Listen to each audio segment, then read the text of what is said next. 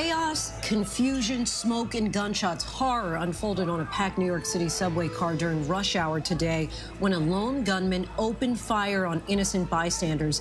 Terrifying images of people scrambling to safety, strangers and Good Samaritans pulling bleeding victims to the platform. Now the manhunt is on for the suspect who put on a gas mask, grabbed a canister, filled the subway car with gas, and then opened fire when the car pulled up to the stop in Brooklyn. What we know about the man New York's governor is calling an active shooter, and the concerning revelation about the subway security cameras. I saw a lot of people coming out of the train station. One of them was injured. I believe it was a lady getting shot right on her leg. She was screaming, she was in a lot of pain. For the first time, the President of the United States is calling Vladimir Putin's attack on Ukraine genocide. This comes as the Pentagon investigates reports of a possible chemical agent used in an attack on Mariupol where militia fighters fell ill. Inflation still soaring, now at its highest point in more than 4 decades. From groceries to gas to rent, which prices are on the rise and when they're expected to come back down. Still fighting the Civil War as monuments come down, some are reenacting our country's controversial history. Why they defend the long-standing tradition. The South lost. Why are we celebrating this? Because it's still history. Win or lose, it's still history. It's still things that we need to remember. Actor, comedian, and one of the most recognizable voices of all time, Gilbert Gottfried, dies after a long illness. Tonight, we look back at his career. Ladies and gentlemen, I hope you can hear the sound of my voice. An unforgettable voice that is. Good evening, everyone. I'm Lindsay Davis. Thank you so much for streaming with us. Police say they do not believe that it was terrorism, but it was certainly terror-inducing. We begin tonight, of course, with the horror inside a packed New York City subway car right in the middle of morning rush hour, shattering the normalcy of the morning commute here for so many. A gunman opening fire after detonating some type of smoke flashbang on the subway car. It happened while a subway train was pulling into a station in Brooklyn's Sunset Park neighborhood. Tonight, at least 29 people are injured, 10 shot. 5 of the most critical injuries have now stabilized. There is concern tonight about the level of planning and commitment to trying to kill scores of commuters. Many are saying it's a miracle that no one was killed. Sources tell ABC News that may be because the shooter's gun jammed. Authorities found this bag at the scene with that gun and commercial-grade fireworks and multiple smoke devices.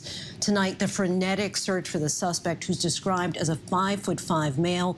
The NYPD is now focused on a U-Haul that a credit card found at the scene was used to rent. They've managed to trace that U-Haul to another part of Brooklyn.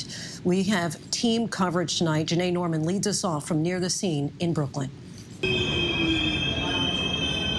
Some were heading to work, others to school. Their rush hour train pulling into a Brooklyn station, but then, when the doors opened, pandemonium.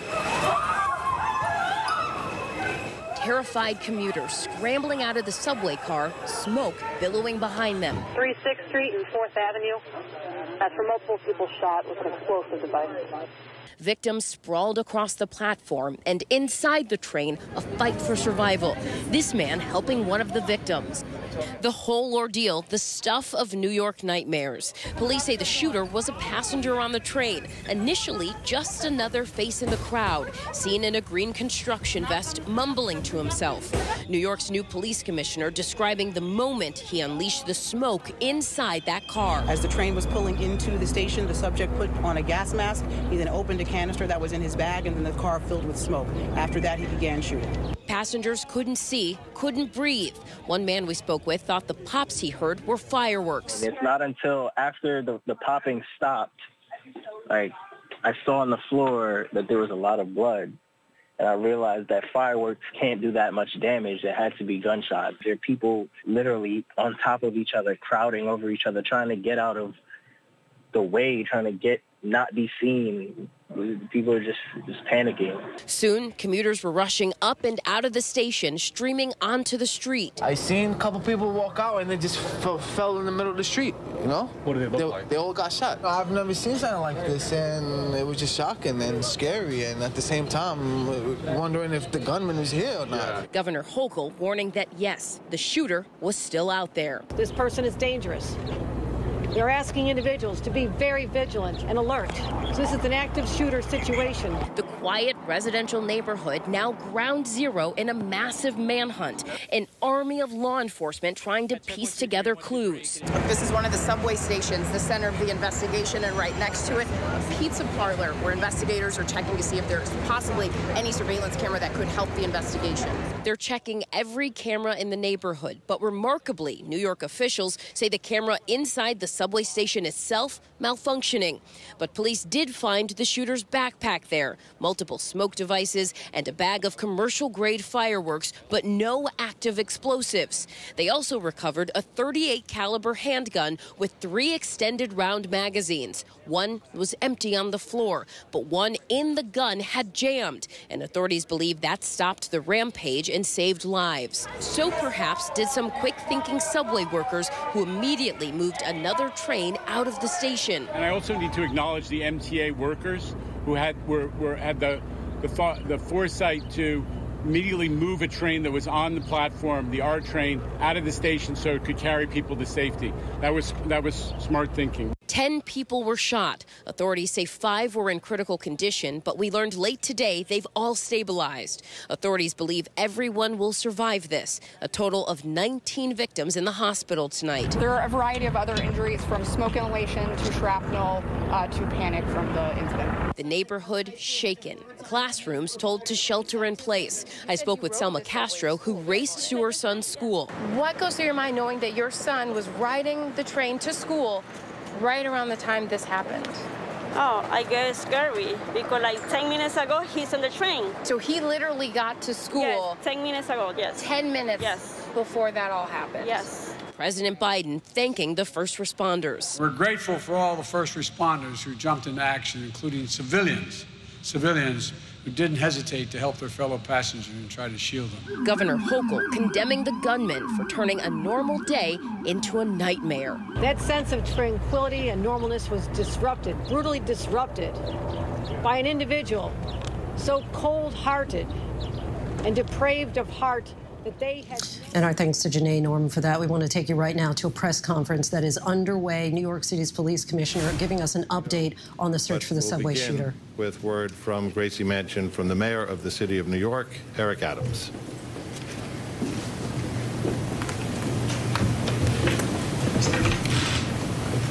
We can't hear him. He's talking. We can't. He's talking, but we cannot hear the mayor. We'll work on the audio one, all right?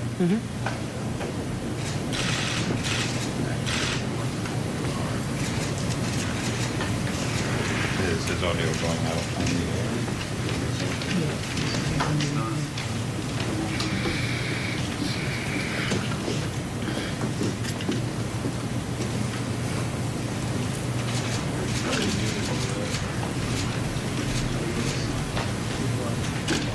So they were having some technical difficulties. The mayor of New York City, who currently has COVID, was trying to lead off this press conference here to give us the latest update on the New York City subway attack.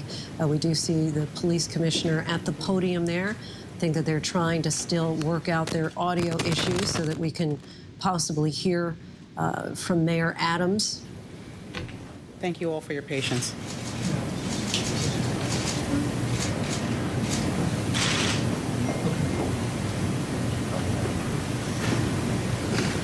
We're having an audio difficulty, so what we're going to do is regroup here.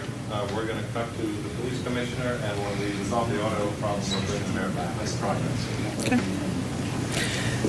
Thank you all for attending this evening and helping us get this information out to the public. It's so important. We are truly fortunate that this was not significantly worse than it is. As we reported this afternoon, a man who was traveling on a Manhattan-bound N train opened 2 canisters that dispensed smoke throughout the subway car. He then shot multiple passengers as the train pulled into the 36th Street station in Sunset Park. 10 people were injured by gunfire, and an additional 13 were either injured as they rushed to get out of the train station or they suffered smoke inhalation. Some good news is that none of the injuries appear to be life-threatening. As detectives processed the crime scene, they recovered a 9mm semi-automatic handgun, extended magazines, and a hatchet. Also found is a liquid we believe to be gasoline and a bag containing consumer-grade fireworks and a hobby fuse. About an hour ago, detectives located a U-Haul van in Brooklyn that we believe is connected to the suspect. At this time, we still do not know the suspect's motivation. Clearly, this individual boarded the train and was intent on violence. We are conducting a highly coordinated investigation that includes NYPD detectives, the FBI NYPD Joint Terrorism Task Force, and the ATF, who have been instrumental in tracing the firearm and ballistics. The suspect is a dark-skinned male and was wearing a neon orange vest and a gray-colored sweatshirt. We do have a person of interest in this investigation, but we need the public's assistance with additional information. We're asking anyone with information to call Crime Stoppers at 800-577-TIPS.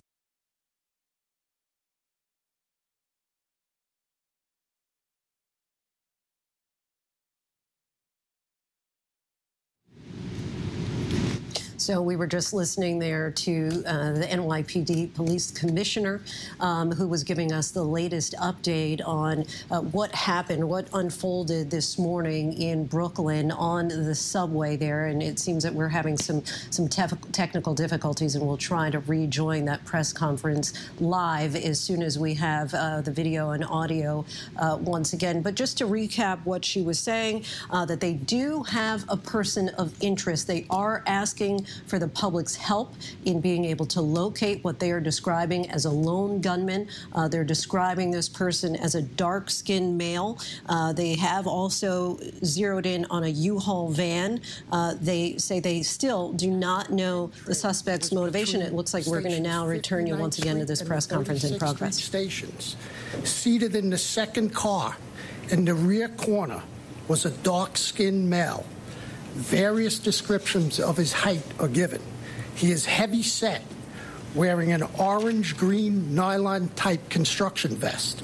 He also had on a gray hoodie, a surgical mask, and a neon green construction helmet. As the train approached the 36th Street station, witnesses state the male opened up 2 smoke grenades, tossed them on the subway floor, brandishes a Glock 9mm handgun. He then fired that weapon at least 33 times, striking 10 people. The male then fled the scene, and detectives are actively trying to determine his whereabouts. Recovered at that scene was a Glock 17 9mm handgun, 3 extended Glock-type magazines. 1 was still in the weapon, 1 under a seat, and 1 in a backpack. We had 33 discharged shell casings, 15 bullets, 5 bullet fragments, 2 detonated smoke grenades, 2 non-detonated smoke grenades, a hatchet, a black garbage can, a black milk-type style rolling cart, the gasoline, and a U-Haul key. The U-Haul key at the scene led us to the recovery of a U-Haul van a short while ago in Brooklyn. The male, who we believe is the renter of this U-Haul in Philadelphia, is a Frank R. James, male, 62 years old, with addresses in Wisconsin and Philadelphia. We are endeavoring to locate him to determine his connection to the subway shooting, if any. The 2 crime scenes, the subway and the van, are very active and are still being processed. We are asking for anyone's help with information, cell phone video, witness information, or if they can identify the perpetrator or the renter of this vehicle, to call Crime Stoppers at 1-800-577-TIPS. There is a $50,000 reward out right now. $25,000 from the New York City Police Foundation, $12,500 from the MTA, and $12,500 from the TWA Local 100. I just want to assure everyone that we in the NYPD have all our resources working this, along with our partners in the FBI and the ATF, to find this perpetrator. With that, I'd like to turn it over to Mike Driscoll. We're going to the mayor? back to the mayor, assuming we've resolved that issue.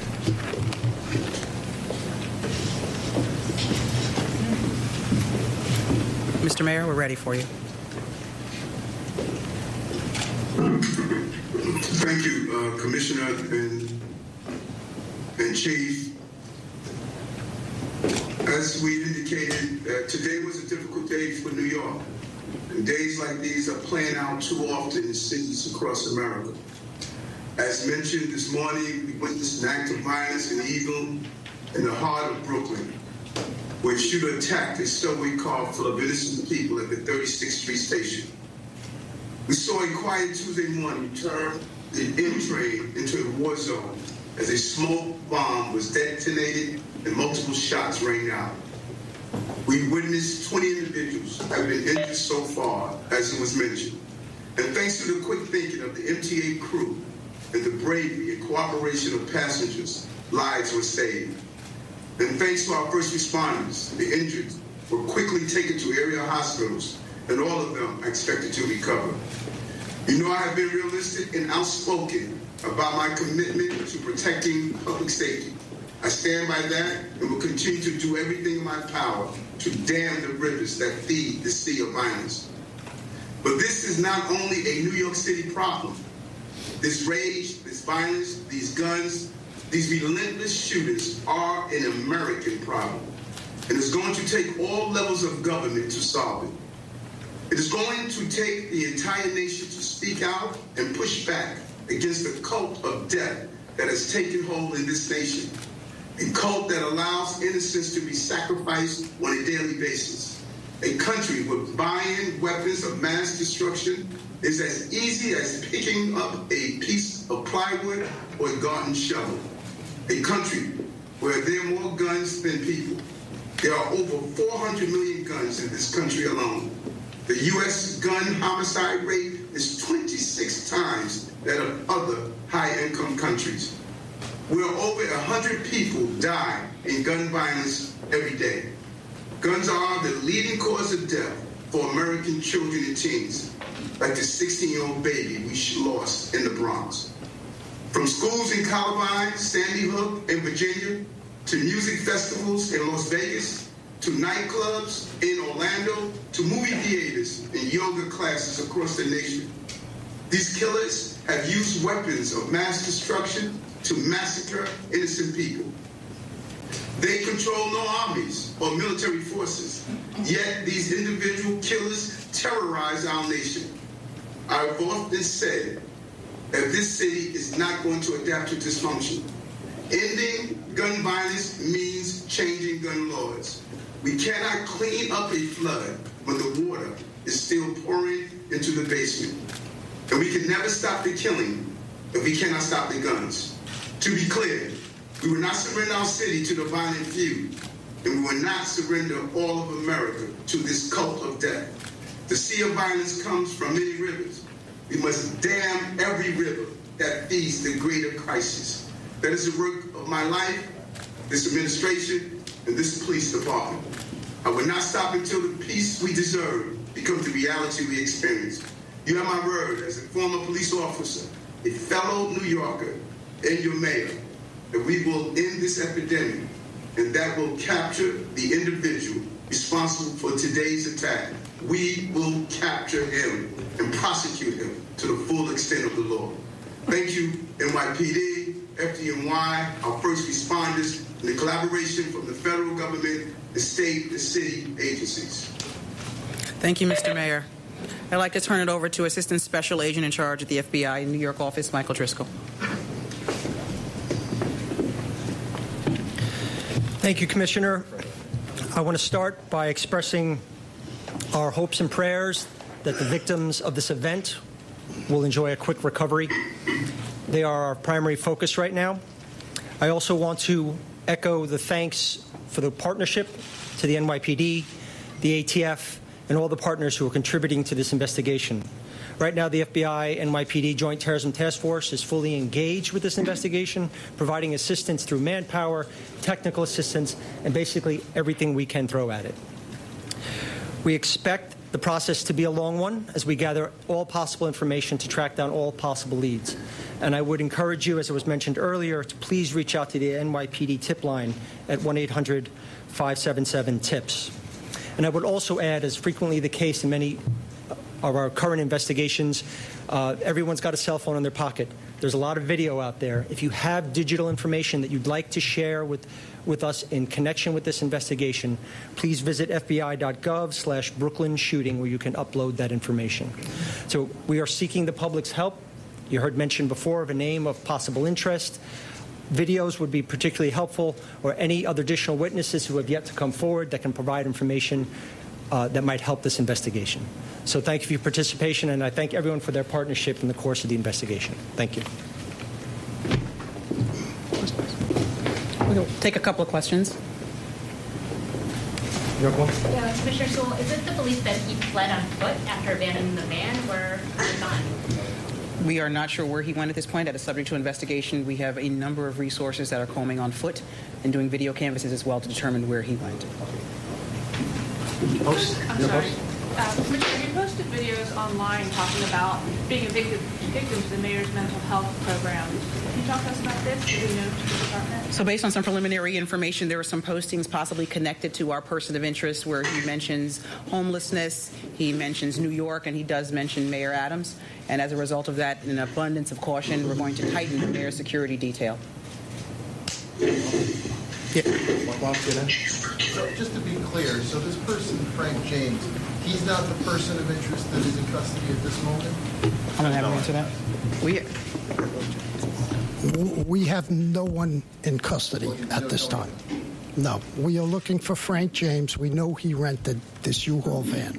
The key of that U-Haul van was found at the crime scene in the subway. And Mr. James made those social media posts? We're pouring through that, but yes, correct. And you believe he was the one in the train? Is that correct? We are looking to determine if he has any connection to the train. We know Mr. James rented that U-Haul truck in Philadelphia. And Mr. James made those threats online that the commissioner was just speaking about? Yeah. So we're not calling them threats. He made some concerning posts, or someone made some concerning posts. We cannot attribute it to that individual yet. That's under investigation. But again, in an abundance of caution, we're going to tighten the mayor's security detail. That's all. Rocco, Daily News. Does he have any connection at all to the transit system? Is he a TA worker and any connection whatsoever to that subway station? That is subject to investigation. We don't have that information yet. Does he have a criminal record? John Dog, CBS 2. Does he have a criminal record? What is his exact connection to Mr. James is just a person of interest we know right now who rented that U-Haul van in Philadelphia. The keys to that U-Haul van were found in the subway in our shooter's possessions. We don't know right now if Mr. James has any connection to the subway. That's still under investigation. Chief Essig, do you have any what we call robust DNA evidence from the crime scene of the van? The crime scene's still being processed now. The van is being processed, and the subway crime scene is being processed. But it's too early right now to tell. City, Katie? Can you explain where this U-Haul was located? Was it nearby? And also, I know you said you're investigating these videos, but can you confirm that it was him in the video or people that he knows? We're just trying to make that connection. The video, the YouTube videos and the videos on there's a man who posted there, Frank James. We're still working to see if that's our person who rented the video. And where was the U-Haul located? Kings Highway in Brooklyn. Kings Highway, what intersection? 30 West 4th and Kings Highway. Is there anything more you can tell us about the content of the posts? And I know you said it wasn't a direct threat against the mayor. Can you tell us anything he said about the mayor that caused you to be on the security detail? There were general topics of concern, and I don't want to go into too many details about the mayor's security detail. We're just doing it just to be on the safe side. And just any other details about homelessness? You mentioned that you posted about homelessness. Complaints about homelessness, complaints about New York, nothing in general. I'm sorry, just general comments that cause us some concern that are subject to investigation at this point. Next question. Why were there no working surveillance cameras in the station? Why did police radios not work in the station? And how much did those factors hamper this investigation? Yeah, we know that there were 3 stations that the video wasn't working. We're still investigating that to see why or how those, whether it was a mechanical problem, electrical issue, why those videos weren't up. And the police radios? There was no issues with police radios. There were reports that one of the first officers on the scene said his radio wasn't working, and he told one of the teenagers there to call 911. Yeah, so patrol officers, officers who work topside, if you will, in patrol precincts, when they go down the station, they have to switch frequencies. It's a UHF versus VHF. So if they didn't switch the radio over to the VHF frequency, they would not be able to transmit down in the subway station. So it's user error. It wasn't a problem with the actual radio. Bloomberg News. How many officers are assigned to the 36th Street station, and were there any officers in the station at all? So we don't typically assign officers to subway stations. Officers patrol on a rotating basis. They ride trains. They come out. They patrol the stations.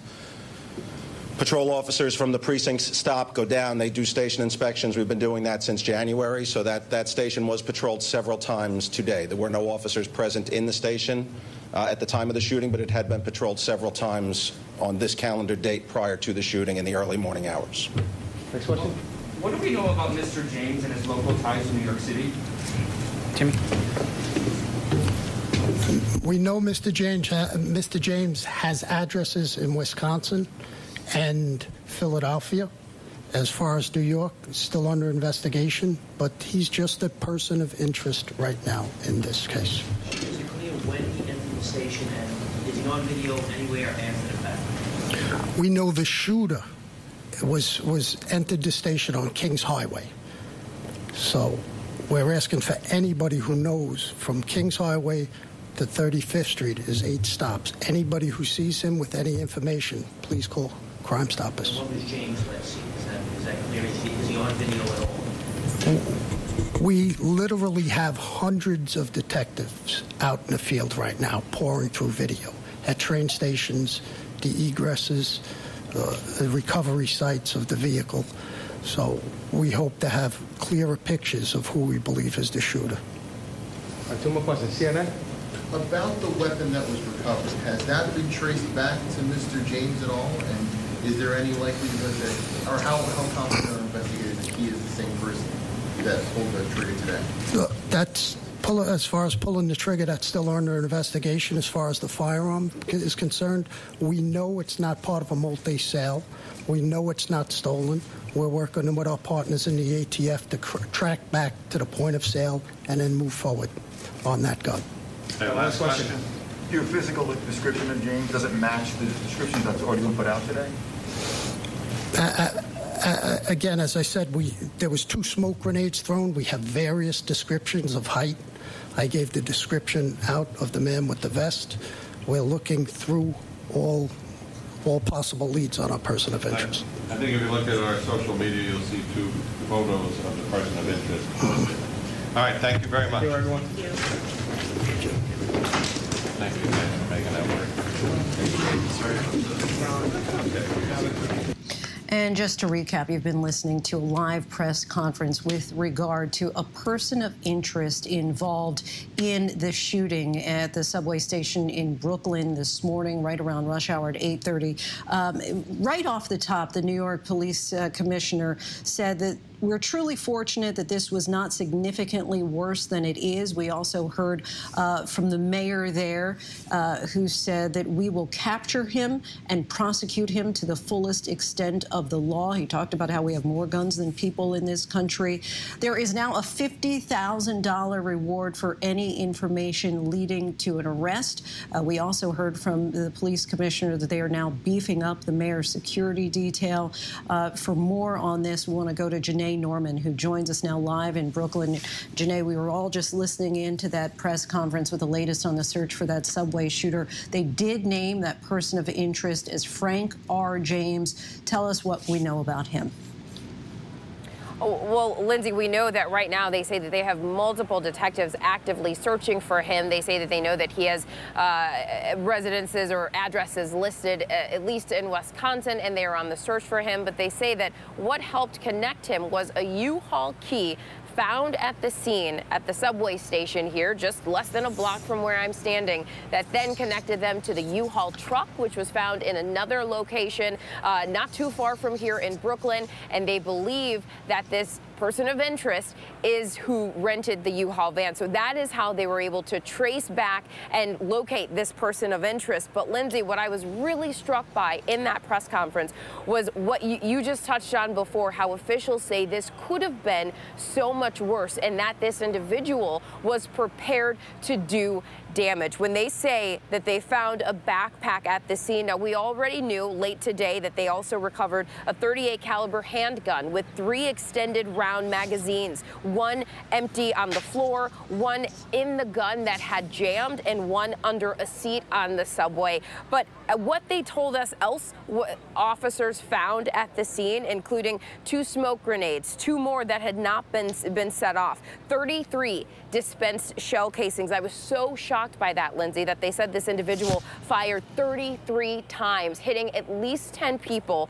Fortunately, incredibly, no one is expected to have life-threatening injuries, and they are all expected to recover. But what they are telling us, what detectives tell us they were able to find from this individual, it sounds like this could have been so much worse. One of those extended magazines in the weapon that they recovered, they say jammed, and that, Lindsay, is what officials tell us could have stopped this from being so much worse. And they say he had a hatchet as well, in addition to those other items that you mentioned. Investigators also talked about how security cameras at the subway station malfunctioned during this press conference. What do we know about that?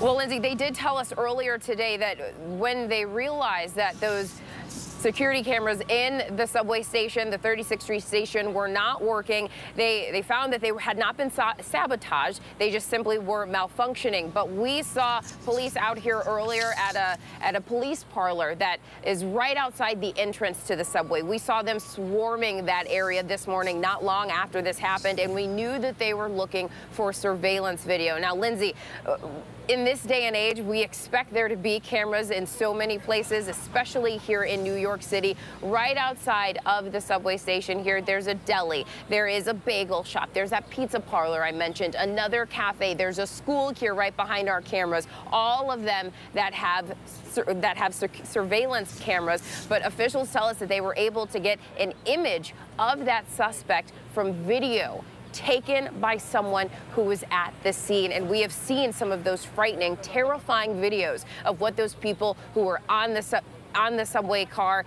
on the platform, saw unfolding this morning. One of those bystanders who decided to pull out their phone and take video captured that suspect on video and was able to help get that image to police, which they helped circulate and are now trying to use to find him. And of course, we heard multiple officials as they approached the podium today appeal to the public that any kind of digital evidence, any kind of cell phone video that they might have, they are asking for that, saying that nothing is too small or insignificant. Janae Norman, thank you so much for your reporting in the field all day. And now to more on the investigation. ABC's Aaron Katersky joins us now, also live from the scene where he has been as well since this morning. Aaron, we heard about the U-Haul connected to the person of interest. Of course, we heard about that key, but what led police to that U-Haul? A credit card that was found right here at the scene, Lindsay. That credit card was picked up on the subway platform along with all of those other items. And the authorities determined the credit card had been used to rent a U-Haul. That U-Haul was discovered parked here in Brooklyn about 4 miles from the scene along Kings Highway. There's a subway stop on the N train about 4 blocks from where the car was parked, and it's believed that that's where the suspect boarded the train. So I think that's how police are connecting this person of interest, trying now to determine if he is in fact the shooter. And Aaron, what do we know about the status of the victims at this point? Well, thankfully, they're all alive. And when you hear about smoke grenades and 33 shots fired and 10 people suffering gunshot wounds, your mind does go to the worst. But thankfully, we're told that all the people who were shot are expected to survive. 5 were shot and critically wounded. But earlier today, we were told that all of those critical patients had been stabilized. So it looks like everyone is going to make a recovery. Non-life-threatening injuries. What a blessing in what has been described as could have been a lot worse. Aaron Katersky, our thanks to you. And now we'd like to bring in New York City Councilwoman Shahana Hanif. She joins us now. Her district neighbors, the Brooklyn neighborhood where today's shooting took place. Councilwoman, we thank you so much for joining us on what we know is a difficult time. I understand that you've been in close contact with the schools closest to the scene of the attack today. How are the teachers and students coping? Thank you so much, Lindsay, for having me on tonight. And it's been a tragic day, and my team and I, in coordination with my colleague, Councilmember Alexa Velez, my district is just miles away from the 36th Street station, and we've got constituents, neighbors, students, families who are devastated, who are traumatized. And so my utmost priority with our team was to check in with every single school in the district. Some of the schools were under some form of shelter in place, as was mentioned, for some, if not most of the day. And our job as council members, and especially through crises and tragic moments, is to be a resource, a proactive resource for our communities to feel safe, to feel secure, and to make sure that every single person, and especially our students, are accounted for. And so right now, I, like all New Yorkers, are waiting for updates, and we'll continue to share out detailed information as we get them out to our constituents. And how are your constituents reacting to today's events? Traumatized, but also, I want to uplift the ways in which Brooklynites stepped up. What I saw in the videos, which I watched several times, is commuters helping one another, transit workers ready to shuttle off commuters in the adjacent R train that was on the other side of the station. Neighbors stepped up to help neighbors. We also know that there was a police officer on the scene in the station whose radio wasn't working, and commuters called 911 for help. And so while we're traumatized and thinking about what the safety of this week will look like as we get to work, as we get to school, we are also people who will continue to look after one another as we respond to safety and assure that every single neighbor in the city is safe and not abandoned. And so much that I'm sure in retrospect, people will be taking a look at all the malfunctions between that police officer's radio in addition to the security cameras. But even before today's mass shooting, there have been concerns about a rise in violence and crime in this city and beyond. So far this year, murders are up to 26% compared to 2020. How has this impacted your district in particular? Well, right now, we've got Brooklynites who are absolutely aware and alert and recognize that more policing is not the way that we address safety and particularly public safety in the city. Even before today, New Yorkers felt unsafe. And from the beginning of COVID to the beginning of this year, Asian American neighbors in the city have been impacted violently across incidences in our subways, in our neighborhoods. And so right now, we really ought to think about what addressing gun violence means and putting all hands on deck of our elected officials to address this immediately. And, my neighbors are concerned that with the addition of 1,000 more police officers in subway stations has not been has not significantly reduced the attacks that we're seeing in the stations. And so it's something that we ought to question as New Yorkers, that what are the tools that we are being presented with? What real investments are coming into our neighborhoods to reduce violence, to remove guns off of our streets, and recognizing that policing will not be the way in which we address this. We know that policing is a response to crime, but not means of prevention. And to that point, today the governor said that she is, quote, committing the resources of the state to fighting the siege of crime. In your opinion, what needs to be done? Well, right now, as mentioned, beefing up our subway stations with cops is not the answer, and putting in real investments, and particularly as a council member, as my colleagues and I respond to the budget and get to a budget that is a budget that adequately, equitably meets the needs of our neighbors across housing, healthcare, and education to address the root causes of crime in our city is of utmost priority for me. So right now, we know that this is a complex issue. It is not a simple issue that has a simple solution. But again, I want to reiterate that policing is not our way, and my council colleagues and I are committed to making sure that our neighborhoods are safe for every single New Yorker. New York City Councilwoman Shahana Hanif, we thank you so much for your time in joining us tonight. Thank you so much, Lindsay. The NYPD is surging forces and is getting help from the FBI. And while right now it appears the shooter acted alone, the ammunition found on scene points to plans for a deadly attack. There's also serious concern surrounding the sheer amount of planning by the suspect. ABC's Chief Justice correspondent Pierre Thomas has more. Tonight, police closing in on this U-Haul vehicle. They want to know if it's connected to the New York subway shooter who opened fire on helpless commuters during the morning rush hour.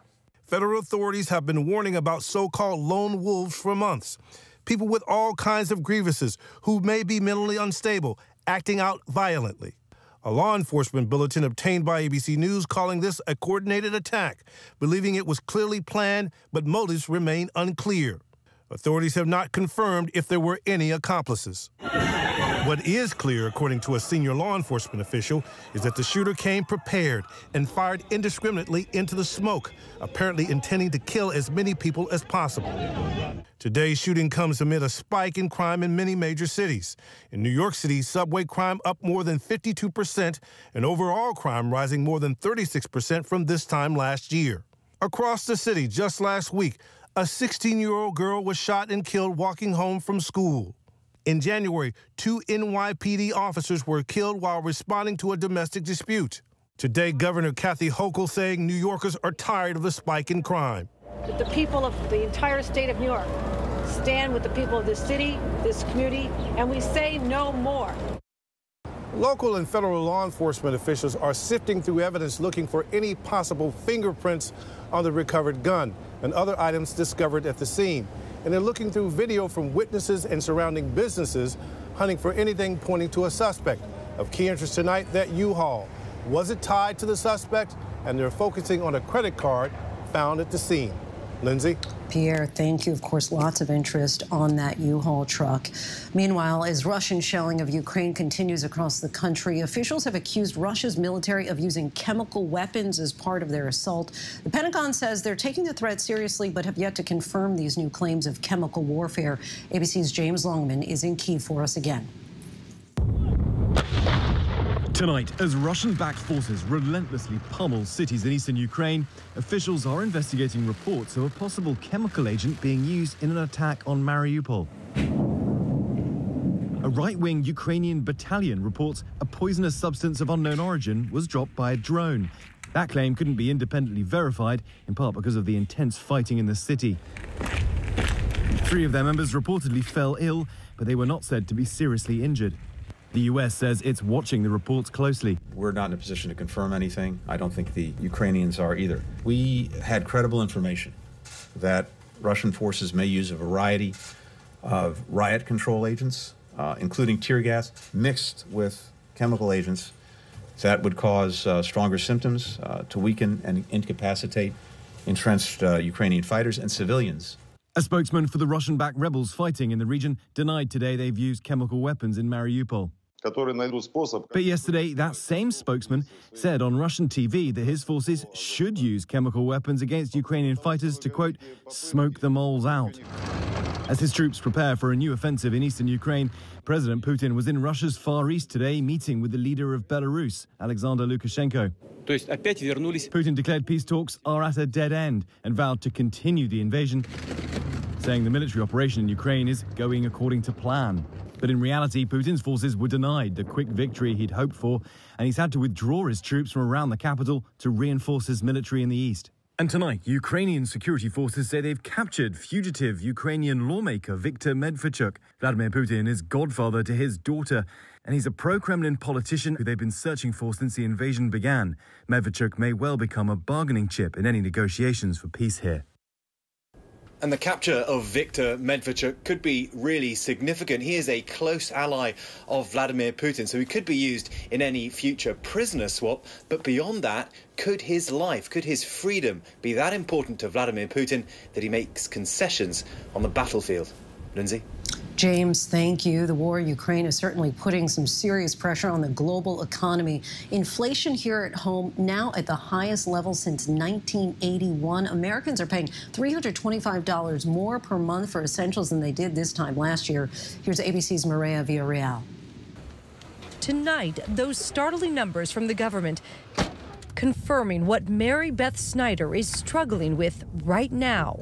Everybody is making tough choices. Retired and on a fixed income, those tough choices include asking for help. This food bank outside Dallas providing her with groceries she just can't afford. It's very humbling to be on the receiving end when you have always been on the giving side. With inflation at an eye-watering 8.5%, families across the country reeling from the fastest rise in prices since the Reagan administration. People are paying $325 per month more now compared to a year ago to buy the same goods and services. Factors driving the price spikes include everything from Russia's invasion of Ukraine to supply chain snafus. Record gas prices, a huge factor in inflation, too. And in an effort to bring them down, President Biden announced an emergency waiver to allow some gas stations to sell a higher blend of ethanol gas called E15 during the summer. But here's what it means. E15 is about 10 cents a gallon cheaper than E10. But it's not going to solve all our problems, but it's going to help some people. And I'm committed to whatever I can to help. Our thanks to Maria for that. And when we come back, overseas tonight, China's zero COVID policy putting 25 million people on lockdown in Shanghai. Tonight, many are struggling to get food and basics, our in-depth report. Also, remembering one of the most recognizable voices in comedy. But first, as America reckons with its past and Confederate monuments come down, there's been an increase in Civil War reenactments. The fierce debate this is igniting across the South.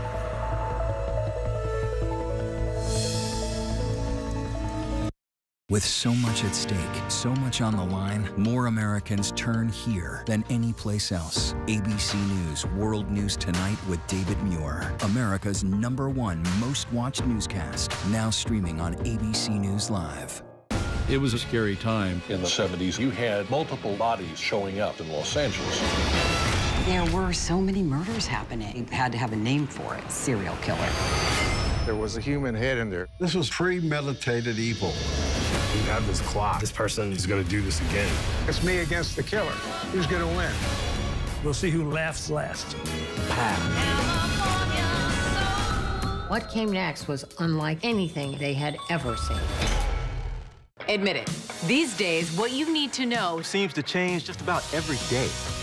What is it that you really want to know, need to know? To help you not just get through your day, but to make the most of it. Feel smarter. Feel better. Feel happier. Well, how about a third hour of Good Morning America? GMA 3, what you need to know.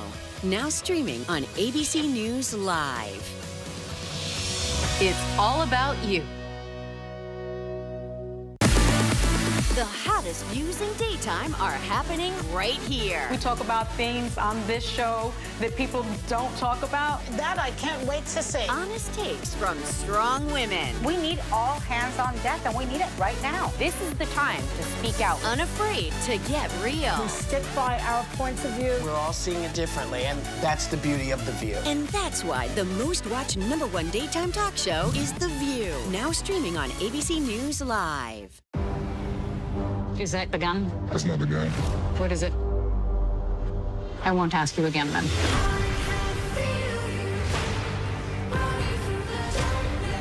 Are you a Nazi?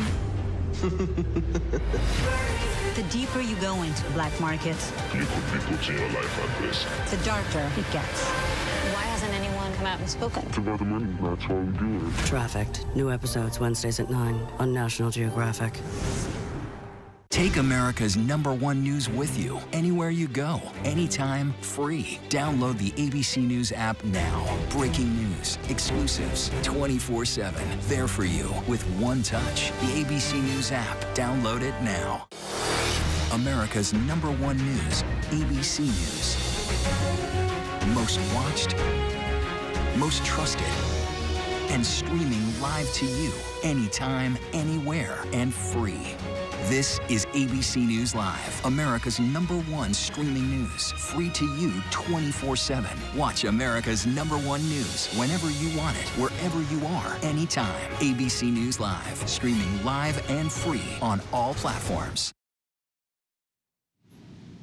We turn now to the controversial pastime of Civil War reenactments that have actually grown in popularity since the 2020 racial reckoning protests and the removal of the Confederate statues and memorials. For some, these reenactments are a way to pay homage to American history, and for others, it's a shocking and insensitive reminder of America's dark past. ABC News' senior national correspondent Steve Osinsami takes a look.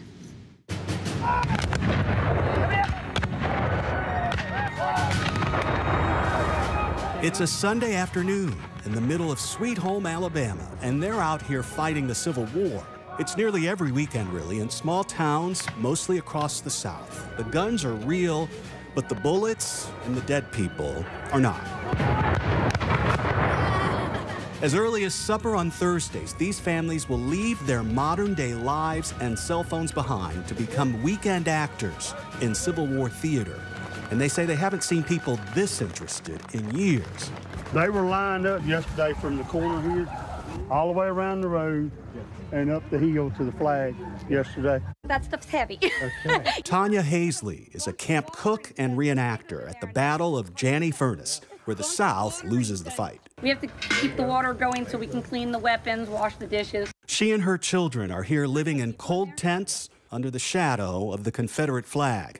She says she wants America to hear that they're not racists. Some people think that we're racist for doing this. I had people on the northern side. My mama's from Maine.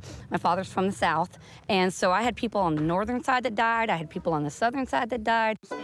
Jason Sumner is a high school social studies teacher and says he'll put on the uniform for 6 more events this spring alone. And it is an offensive history, but it's like I tell my students, it is well and good that history is offensive, because if it's not, we will not develop that emotional connection to the past and we won't learn from it. The South lost. Why are we celebrating this? Because it's still history. Win or lose, it's still history. It's still things that we need to remember. Keeping our history alive. They do believe that some white Americans are only now needing to remember their Civil War history after seeing the street protests nearly 2 years ago.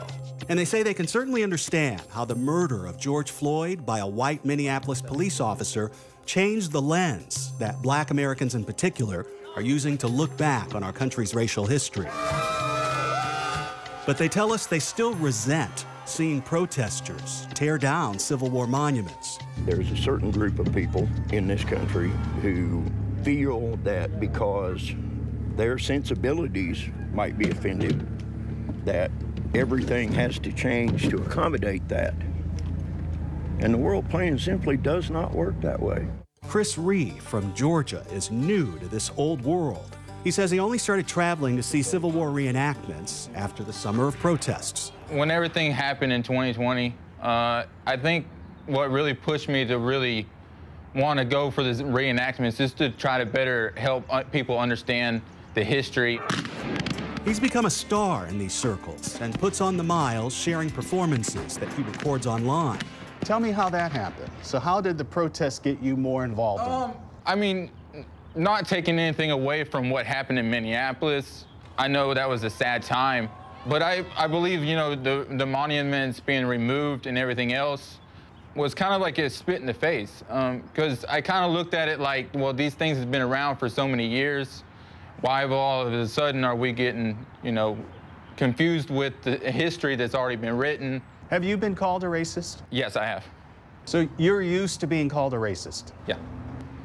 I mean, me and my family, we get evil looks everywhere we go. I think one city that we got a lot of looks at was Selma, Alabama.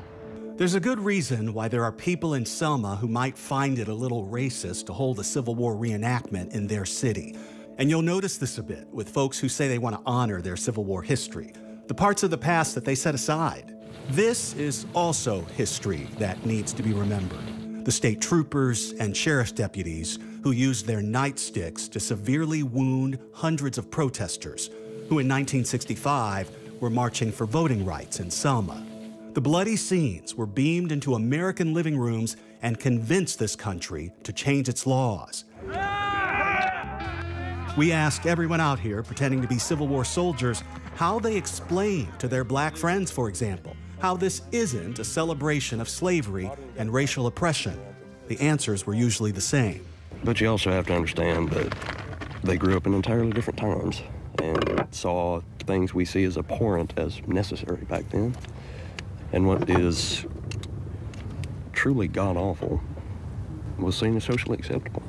Martin O'Toole is a spokesperson for the Sons of the Confederate Veterans. His group is suing in some cases to stop cities from removing Civil War monuments from public places.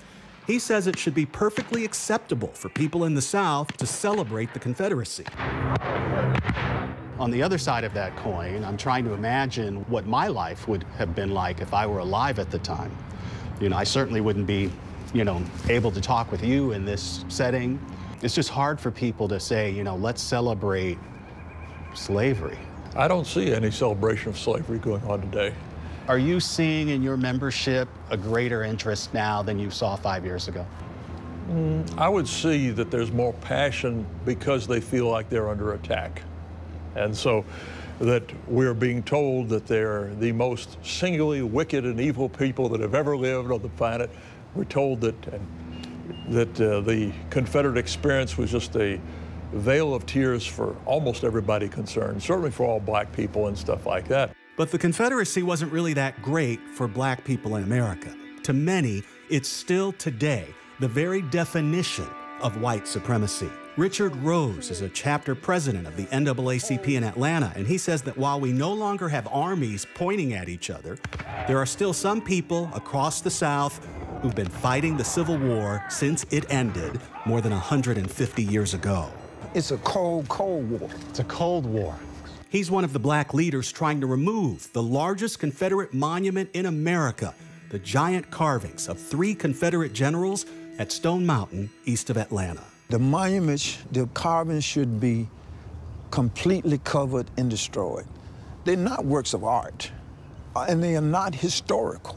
Completely covered and destroyed. Sandblasted. Completely sandblasted, dynamited. Weren't most of these monuments put up long after the Civil War? Long after the Civil War. Stone Mountain, for example, was not finished really until 1972, and many of them were on the heels of civil rights gains. But the man who's the chairman at Stone Mountain, who is also African-American, says that wiping the mountain clean is a bad idea, and he says state lawmakers will never let it happen. I have no problem with the carving. Removing that carving will not change people. The only thing gonna change people is change of heart. It's what we heard at this park in Alabama, where the actors are firing their fake cannons and fake bullets in the name of history. Near the entrance, there now sits a Civil War monument to Confederate Major John Pelham, who led the losing fight that they recreate here every year. It used to sit here on this busy road about 20 miles away in Anniston, Alabama. But today, most of the people in that city are black, and they moved the monument to this make-believe battleground less than 3 months after George Floyd was killed. On the inscription, it says that Major Pelham was gallant and beloved. Today, the young reenactor who plays him says the crowds got even bigger when the statue moved. I would say so, because they're seeing the significance that they want to pass on to their children of why these, monuments, should stand. The war he's fighting isn't just the fake one. The battle here is over culture, history, and truth. And the people fighting it are very real. They don't do this in Germany. They do not do it. There are no statues of Hitler, and yet we remember. We know what the history was. We know what the history is. And none of this is about history. What country celebrates a failed insurrection against itself? And that's what all of these reenactments do. Fascinating discussion there. Our thanks to Steve Osunsami for bringing it to us. Still ahead here on Prime, the tragedy tonight in North Carolina. The 3-year-old swept over the edge of a waterfall. Also in South Dakota tonight, the Attorney General who could be thrown from office after the House there impeached him, and how climate change is making hurricanes even rainier. We go by the numbers, but first, our tweet of the day, Rihanna and her soon-to-arrive baby gracing the cover of Vogue magazine.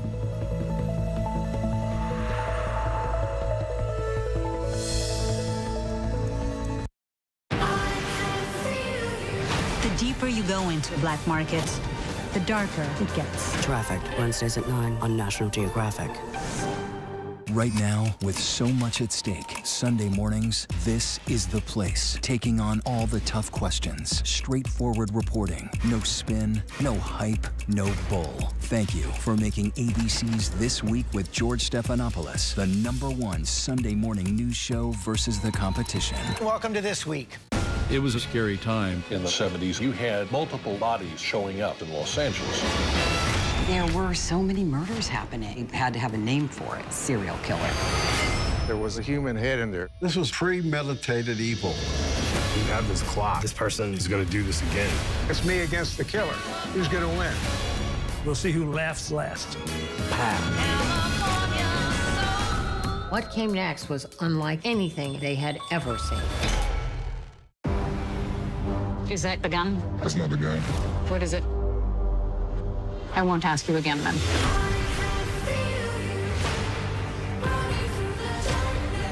Are you a Nazi? The deeper you go into black markets, You put people to your life like this. the darker it gets. Why hasn't anyone come out and spoken? It's about the money. That's why we do it. Trafficked, new episodes Wednesdays at 9 on National Geographic. These days, with so much going on, it's hard to keep up. While others are recapping yesterday's headlines, We're bringing you the right now. This is the busy border crossing. Steel barricades, another strike. the right now look at the day ahead, how it affects you and your family. Record high gas prices. The threat of cyber warfare. Is peace possible? World News Now beginning at 2 a.m. Eastern, followed by America This Morning, America's #1 early morning news. streaming here on ABC News Live. Take America's #1 news with you anywhere you go, anytime, free. Download the ABC News app now. Breaking news, exclusives, 24/7. There for you with one touch. The ABC News app. Download it now. I risked my life. If I was caught, they would have put a bullet in my head. That would have been one of the most deadly acts of domestic terrorism ever in the United States. He put himself in jeopardy for us. Welcome back. A new study finds that hurricanes in 2020 produced more rain due to climate change, a trend that's only likely to continue. Let's take a look by the numbers. The 2020 season featured a record 30 named storms, and those storms dropped 5% more rain, according to a new study in Nature Communications. And for the 14 storms that reached hurricane status, rainfall was 8% heavier, according to the study's computer simulations. Scientists say that can make a big difference when it's translated over an entire storm season. The researchers say the atmosphere can hold about 4% more moisture for every degree the air warms. So warming global temperatures means more moisture in the air when hurricanes form. The 2020 season broke several records, including having 7 named storms with winds of at least 111 miles per hour. The state of Louisiana alone was hit 5 times. And more than 330 people were killed by named storms in 2020, with damage climbing past $41 billion, according to NOAA. Much of the damage was caused by flooding. The 2022 hurricane season starts in 7 weeks on June 1st. And we still have lots to get to here on Prime tonight. The court appearance in Russia by American Trevor Reed and the new ruling by a judge in connection with his case. Also, the tributes pouring in tonight after the death of a beloved comedian. And this Autism Acceptance Month, our conversation with a nonprofit trying to make sure all communities have the support they need. But first, a look at our top trending stories on abcnews.com.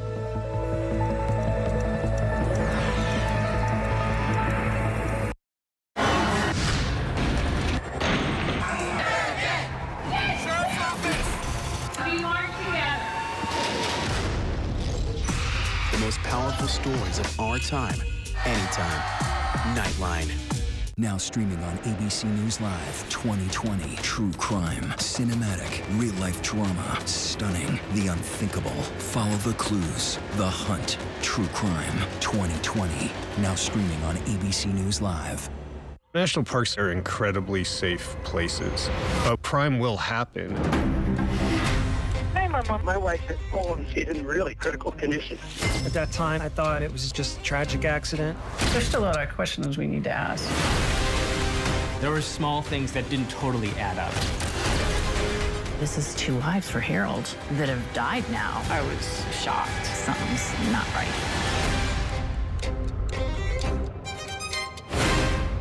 Admit it. These days, what you need to know seems to change just about every day. What is it that you really want to know, need to know? To help you not just get through your day, but to make the most of it. Feel smarter. Feel better. Feel happier. Well, how about a 3rd hour of Good Morning America? GMA 3, what you need to know. Now streaming on ABC News Live. It's all about you. I know what happened, and I'm not guilty. Why the fascination with criminal trials? Figure out what's really out there. She revealed she had murdered his family. I know in my heart they did this. It's the time of suspicion. The ending's really tough. You don't know whether truth is going to be difficult to find unless you try to find it.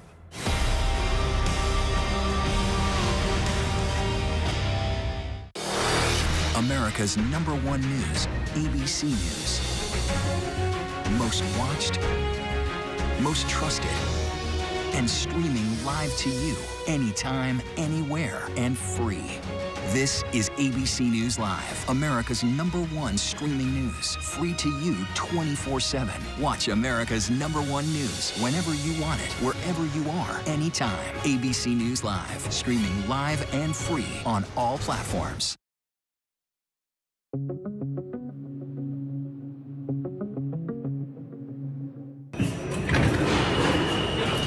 Chaos unfolding on the New York City subway system during morning rush hour. Investigators say the gunman was riding the N line going into Manhattan just before 8:30 a.m., wearing a gas mask when he set off a gas canister and opened fire, shooting innocent riders on the train and platform. As the train was pulling into the station, the subject put on a gas mask. He then opened a canister that was in his bag, and then the car filled with smoke. After that, he began shooting. Governor Hochul warning that, yes, the shooter was still out there. This person is dangerous. So this is an active shooter situation. Police closing in on this U-Haul vehicle. They want to know if it's connected to the New York subway shooter. The U-Haul key at the scene led us to the recovery of a U-Haul van a short while ago in Brooklyn. The male, who we believe is the renter of this U-Haul in Philadelphia, is a Frank R. James, male, 62 years old. We are endeavoring to locate him to determine his connection to the subway shooting, if any. The 2 crime scenes, the subway and the van are very active and are still being processed. This morning, investigators hoping the shocking surveillance footage will lead them to who opened fire outside a teenager's birthday party in Texas. Through 23 seconds of uninterrupted gunfire, teens running for their lives, screaming, ducking behind cars, and tires screeching as vehicles peel away from this quiet neighborhood outside of Houston, where police say a group of teens had rented out a home for a 16th birthday party. As many as 50 rounds fired from at least 3 different guns, striking cars and homes, but miraculously injuring only one partygoer who was shot in the foot. Investigators initially saying they have no leads. A fight ensued and people started to run. That's all I've gotten. Former Marine Trevor Reed appearing remotely from a Russian prison camp, appealing a 9-year sentence for assaulting a police officer, a crime he and the U.S. government say he didn't commit. Reed seen for the first time since a hunger strike landed him in the hospital. We saw some pictures, video from a tweet this morning of him in the court. He was on video, and he looks terrible. And we're really concerned because he really looks thin. He just doesn't look like himself. The 3-judge panel was to hear his appeal. Instead, Reed's case has been sent back to a lower court, meaning the 30-year-old will remain in Russian custody for the foreseeable future. Late Sunday afternoon, emergency calls came in about a 3-year-old girl visiting the falls with her family, having been swept from the top of the falls and over the edge. Just prior to nightfall Sunday, Nevaeh Jade Newswanger's body was discovered entrapped in an area of the waterfall. Her body then recovered very early Monday morning. The unfortunate incident has officials cautioning visitors to be careful around any waterfall. The South Dakota House has impeached State Attorney General Jason Ravnsborg for his misconduct involving a 2020 fatal car crash.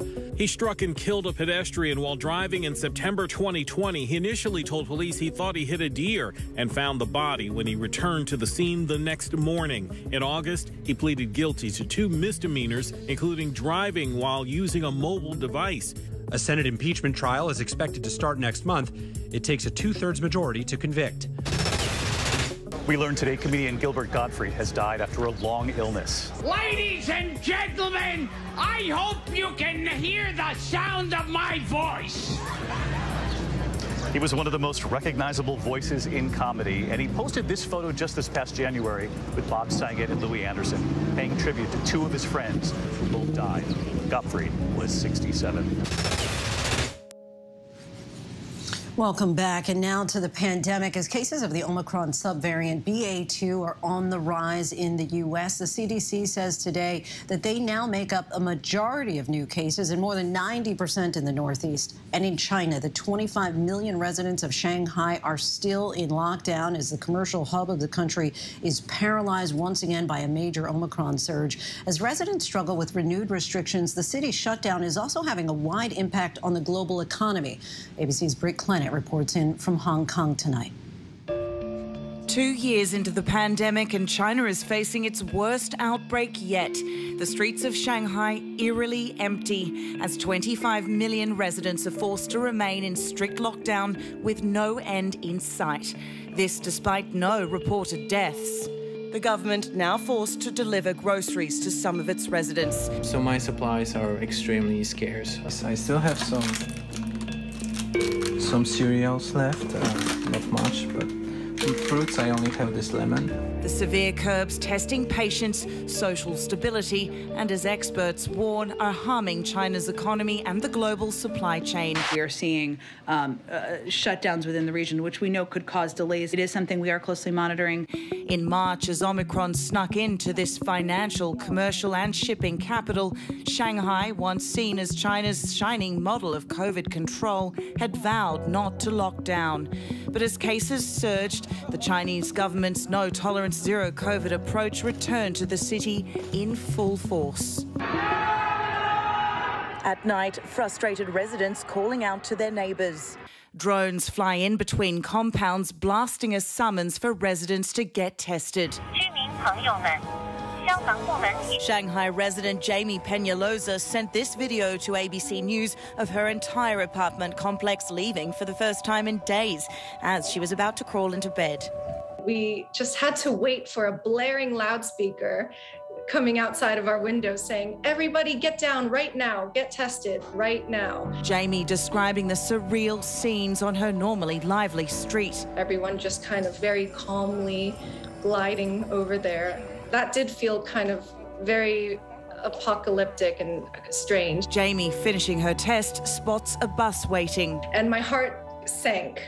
We all knew those were the buses coming to get people to the quarantine central sites. In China, every positive case needs to be isolated in government facility or hospital.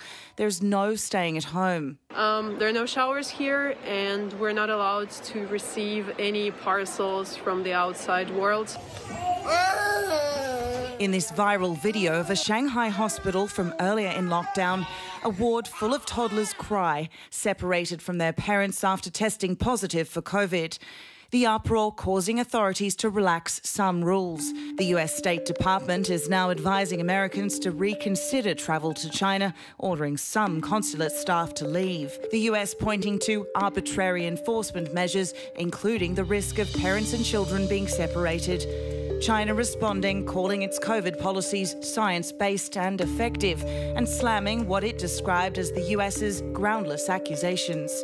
But after this nearly 2-week lockdown, the number of positive infections in the city still reached over 26,000, only 1,000 of those showing symptoms, and still no reported COVID deaths. Well, there's signs that it's becoming increasingly difficult to implement that policy, right? The social economic cost is rising rapidly and exponentially. The economic strain apparent, with truck drivers prevented from taking goods to major shipping ports in Shanghai, the latest blockage in the global supply chain hitting American companies from Apple to Tesla as factories are unmanned. Experts warn continuous lockdowns could see the world's second biggest economy suffer longer-term damage. We know that Shanghai contributes like 1/4 of China's GDP, but when other countries now learning to coexist with the virus, China's the export sector will be affected. So you're saying it could impact China's global competitiveness? Absolutely. The large southern port city of Guangzhou immediately ordered massive testing of its 18 million residents after detecting just 3 positive cases last Friday. The response was heavy-handed. But China stands by the strategy. Analysts predict that China won't pivot to the US mindset of coexisting with the virus until 2023, in the hopes of helping President Xi Jinping secure an unprecedented third term. This week, Shanghai did begin easing some restrictions in low-risk areas, but with the warning that lockdowns can snap back in place if cases are detected again. One person can test positive, and that just sets the score back to 0. Our thanks to Britt for that. April is Autism Acceptance Month, and with more than 7 million people in the United States on the autism spectrum, this is a time to celebrate differences, promote inclusion, raise awareness, and help remove the stigma associated with the autism community.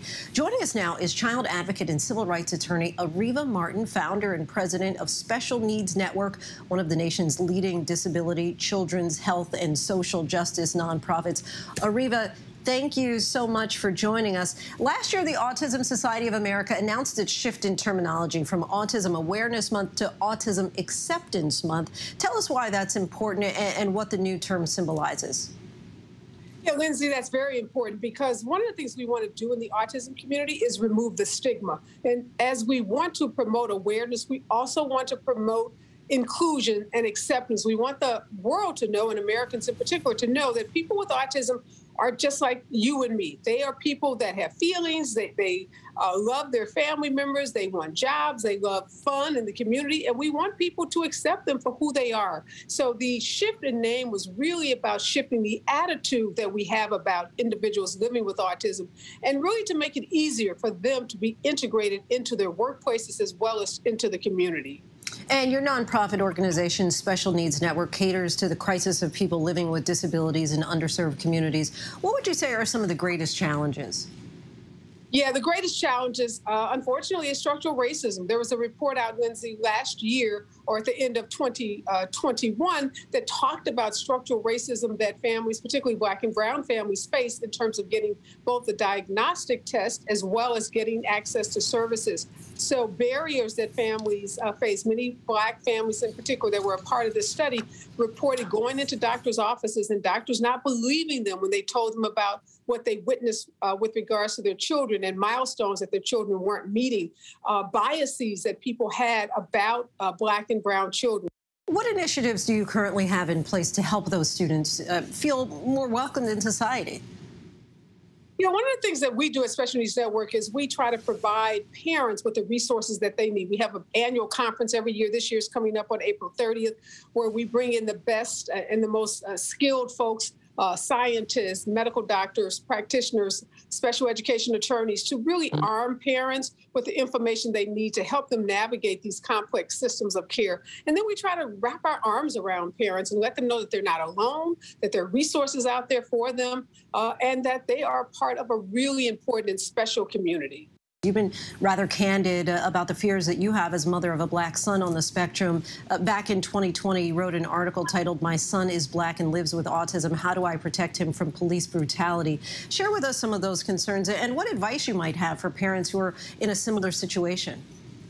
Yeah, we know it as Black parents, we have to give our kids, particularly our Black sons, the talk. And that is about how they are to conduct themselves if they are stopped by police. And unfortunately, when you have a child like my son, Marty, that has a disability, that talk is even more intense because you're always concerned that a police officer may call your son's name. Like my son, he knows his name and he knows how to respond. But if a stranger calls out to him and he doesn't respond quickly enough, I'm concerned that police officer may think that's non-compliance. He may think my son is being belligerent or being obstructionist. And so we've got to make sure that police officers know what some of the signs and symptoms are and what it's like to live with autism. And at the same time, we have to educate our children about how to interact with law enforcement. And pivoting to COVID now for a moment, a report from Autism Society revealed that people with intellectual disabilities were almost 6 times more likely to die from COVID-19.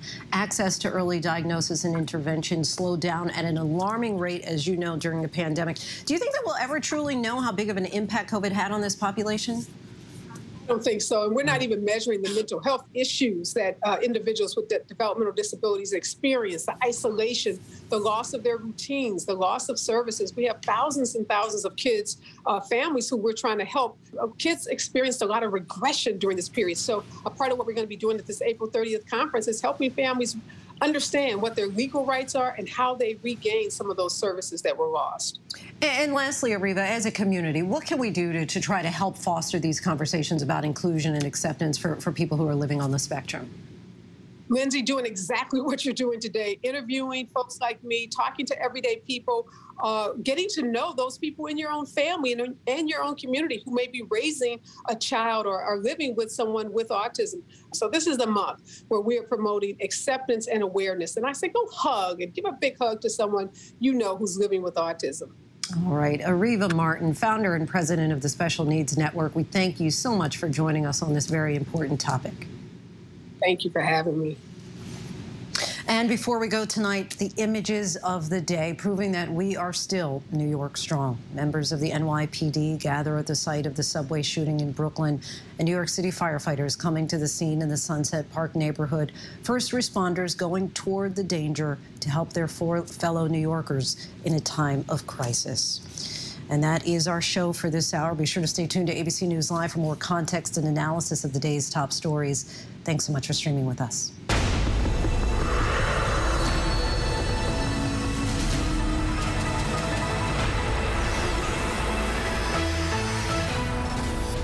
Coming up, we're staying on top of the latest developments in connection with that mass shooting in a Brooklyn subway station. Stay with us. America's #1 news, ABC News. Most watched, most trusted, and streaming live to you anytime, anywhere, and free. This is ABC News Live, America's #1 streaming news, free to you 24/7. Watch America's #1 news whenever you want it, wherever you are, anytime. ABC News Live, streaming live and free on all platforms. More Americans choose ABC News, America's #1 news source. Take America's #1 news with you, anywhere you go, anytime, free. Download the ABC News app now. Breaking news, exclusives, 24/7. There for you with one touch. The ABC News app. Download it now. The deeper you go into black markets, the darker it gets. Traffic, Wednesdays at 9 on National Geographic. He thought he was God. He's now one of the most vilified men in the world. He is the everyman. Zelensky is the Tom Hanks of Ukraine. The fact that a little nice Jewish boy is 5'7" is showing up this KGB agent in the Kremlin. What do you say to Americans who see Russia and you not only as a rival, but an unfriendly adversary? Two men at war. Which Vladimir will take over. The world is not going to be the same. Christopher Steele, the guy who picked a fight with 2 presidents, and he's lived to tell the tale. That now infamous dossier. Supposedly a tape showing prostitutes hired by Donald Trump urinating on a bed, and would be quite a tape if it in fact existed. I said take out the PP tape. It quickly became a question of how much of this was accurate. This is the stuff of movies. A lot of this is the stuff of movies. Story of epic proportions. Phony stuff. It's a bunch of crap. It changed history. Hi there, I'm Lindsay Davis. Thanks so much for streaming with us. We're monitoring several developments here at ABC News at this hour. New York Lieutenant Governor Brian Benjamin was arrested today on federal corruption charges. He resigned from his position as the second in command of the state soon after his arrest. Benjamin, a former state senator, is accused of seeking campaign contributions from a real estate developer in exchange for a state grant to developers' nonprofit organization. He pled not guilty in an initial court appearance. A former police officer who stormed the Capitol during the January 6th insurrection was found guilty on all charges. Thomas Robertson was convicted on charges ranging from obstruction of an official proceeding to entering a restricted building with a dangerous weapon. And Sherry Papini, the so-called supermom from Redding, California, has admitted that she faked her own kidnapping back in 2016. She signed a plea agreement today and pled guilty to charges related to the hoax. In a statement released to ABC News, she said she is ashamed of her behavior and sorry for the pain she caused to her family and those who tried to help her. Now to the manhunt for the suspect who opened fire 33 times on board a rush hour subway car in Brooklyn this morning. Police say 62-year-old Frank James is a person of interest in the investigation. They say that they linked him to U-Haul keys found at the scene. Also recovered at the scene a gun, magazines, grenades, fireworks, and a hatchet pointing to a devious plan. ABC's Janae Norman has more. Tonight, police searching for this man, Frank James, now a person of interest in the investigation into the mass shooting on the subway.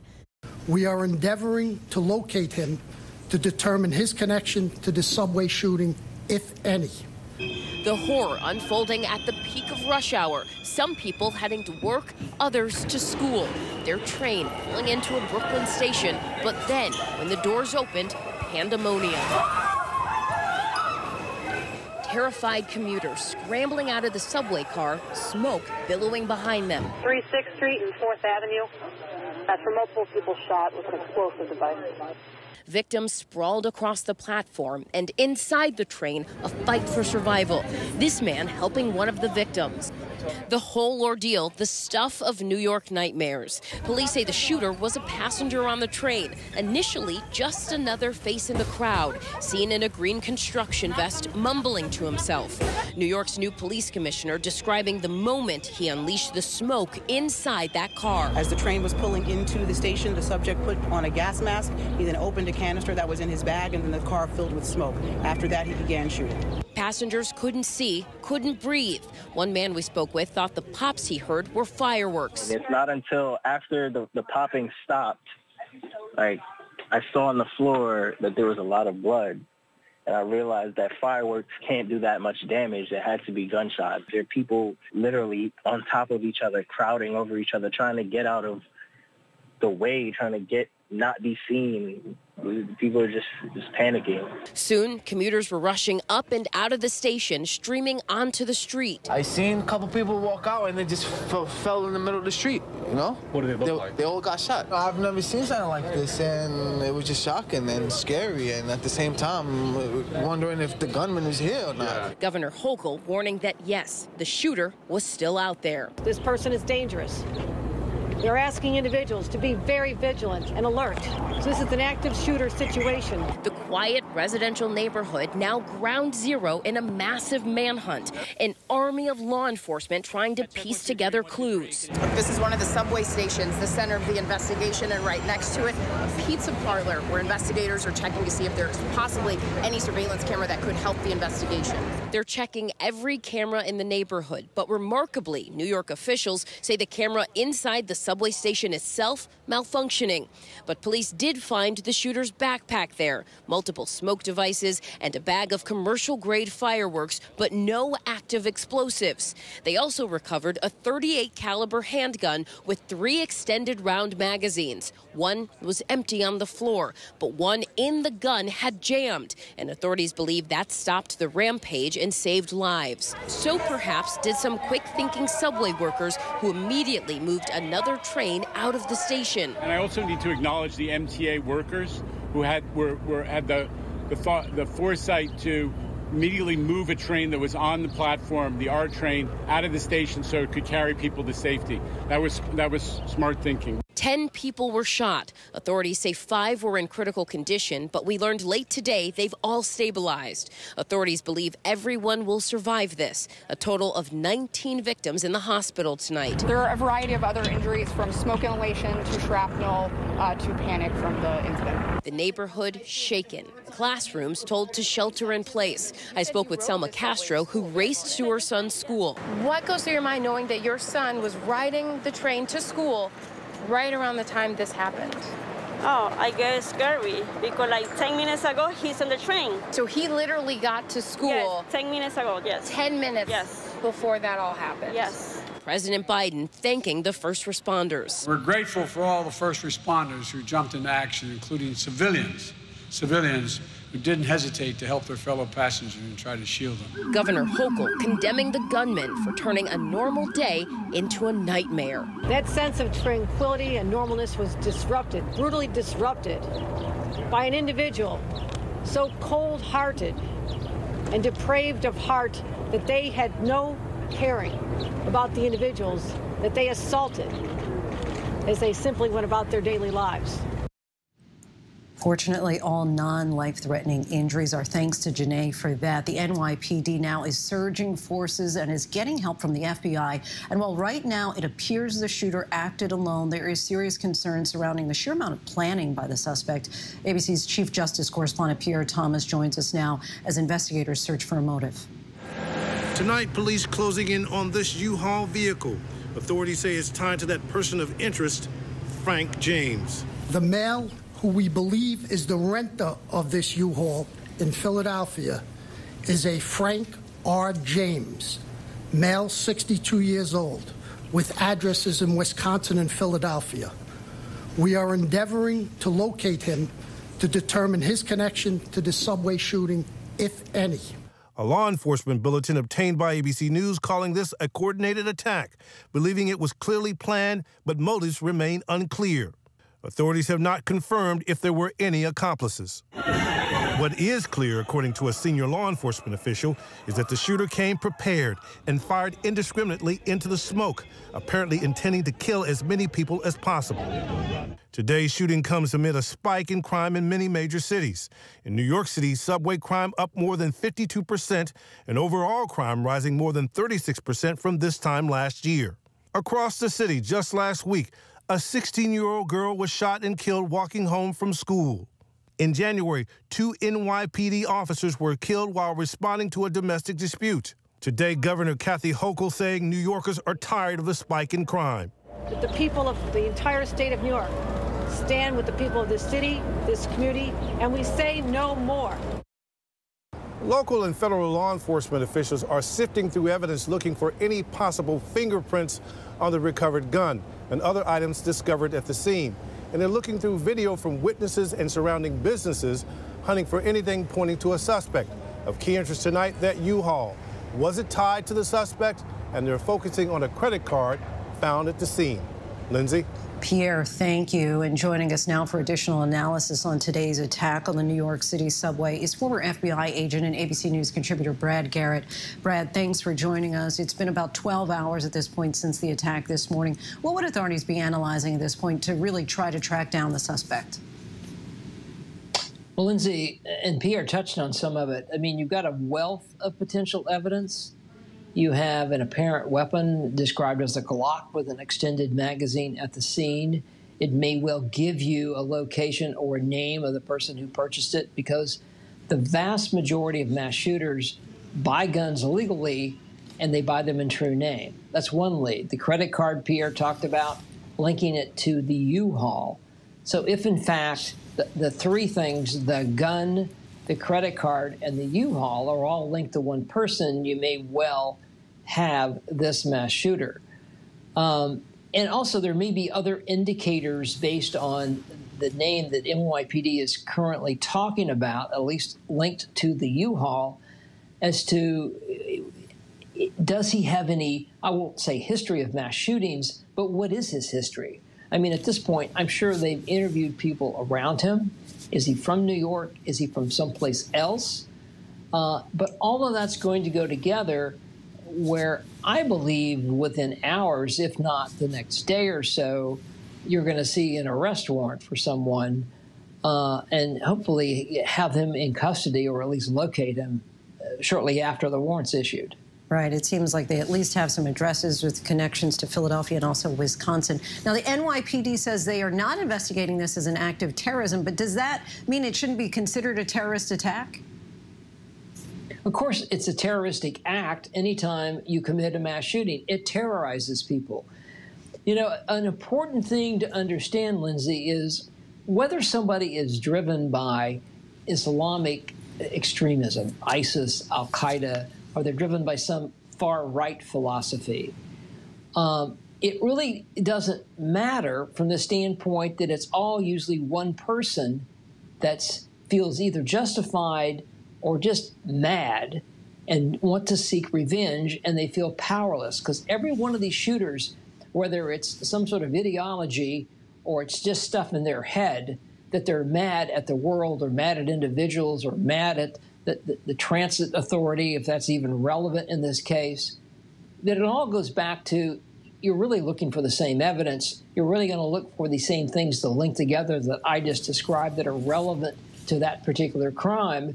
And so as a result, then you end up with a lone shooter that probably bought the gun through his his true name, maybe traveled to New York, maybe has a history in New York, but whatever it might be, it's all right there to solve, because most mass shootings tend to be solved for a number of things I just mentioned, and clearly they don't really cover their tracks because everything is driven by the event of committing the act, because that's when they feel powerful. Let's face it, that's what drives us, folks, no matter what their motivation is. It's all about power. So do you feel pretty optimistic that they're going to be able to track him down in short order? I think so. I mean, the only thing I can think of that would not occur, many mass shooters obviously get killed at the scene. He obviously got away. If he decided to take his own life, perhaps if he went to a location that they're not aware of, it may take them a while. But my sense is it's not going to take them very long before they either have him in custody or know where he is. Former FBI agent and ABC News contributor Brad Garrett, thank you so much as always, Brad. As Russian shelling of Ukraine continues across the country, officials have accused Russia's military of using chemical weapons as part of their assault. The Pentagon says that they're taking the threat seriously, but have yet to confirm these new claims of chemical warfare. ABC's James Longman once again in Kyiv for us. Tonight, as Russian-backed forces relentlessly pummel cities in eastern Ukraine, officials are investigating reports of a possible chemical agent being used in an attack on Mariupol. A right-wing Ukrainian battalion reports a poisonous substance of unknown origin was dropped by a drone. That claim couldn't be independently verified, in part because of the intense fighting in the city. 3 of their members reportedly fell ill, but they were not said to be seriously injured. The US says it's watching the reports closely. We're not in a position to confirm anything. I don't think the Ukrainians are either. We had credible information that Russian forces may use a variety of riot control agents, including tear gas, mixed with chemical agents that would cause stronger symptoms, to weaken and incapacitate entrenched Ukrainian fighters and civilians.